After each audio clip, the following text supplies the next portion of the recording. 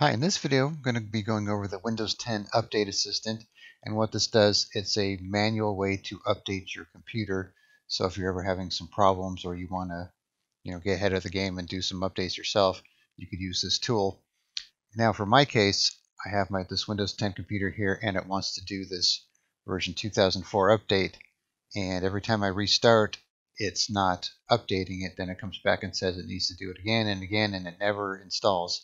So when you have this type of problem, you could try out the Windows Update tool and see if it'll work for you.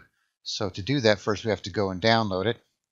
And you could do a search for the Windows 10 Update tool, and it'll take you to this page. And on this page, you'll see there's the Update tool and the Windows 10 Installation Media tool. And what this will do is it'll allow you to download Windows 10 and make a bootable flash drive or ISO file or bootable DVD to install Windows. So if you lost your installation media or you never had it with your computer, you could get yourself a copy of Windows 10.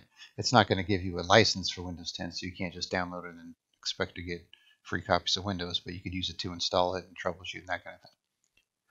So for now, I'm going to click on this update now to download the tool, Update Assistant tool. I'm going to run it here. Say yes to this. Okay, so now it says you want to update to the latest version of Windows 10. Blah, blah, blah. I'm going to click on Update Now.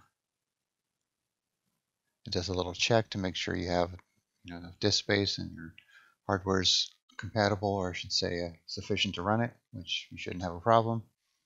Okay, so now it's downloading it.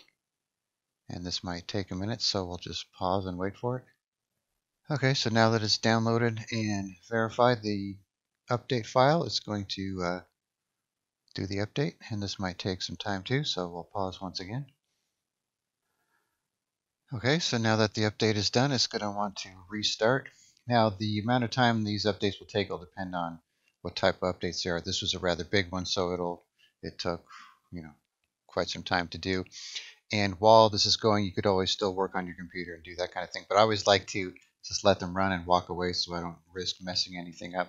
So I'm going to restart the computer and see what happened. Okay, so the update completed, and I had to reboot, or actually it rebooted for me about 3 times, and it took a little while to finish the update because it was a big one.